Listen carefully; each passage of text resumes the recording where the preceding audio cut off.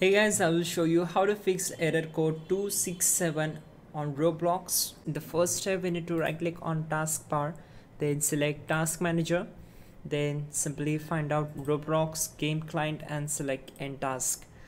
And now close this window. Now we need to simply open Google web browser, then go to its settings, then choose privacy and security, select delete browsing data, uncheck browsing history and check cookies and other side. Go to time range and select all time, select delete data. Once done, close this window. Now we need to simply open CMD, so right click on it and select run as administrator.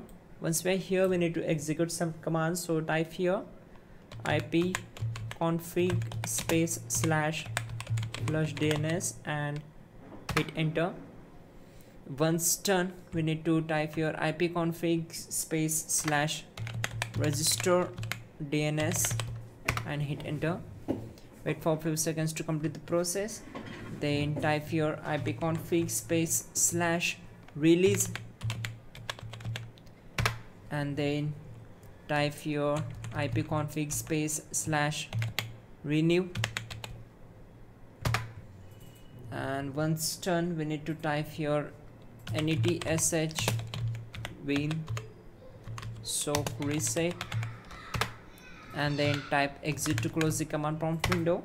Before the restart, we need to simply press Windows key plus R key together to open run, then open local app data %, go to local folder, then find out temp folder and simply delete the Roblox folder from here.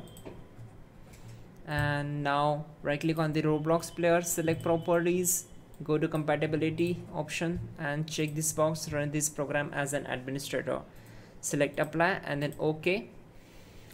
Once done, you need to restart your system and your problem will be fixed. That's it guys, you're good to go. Like the video and please do subscribe the channel.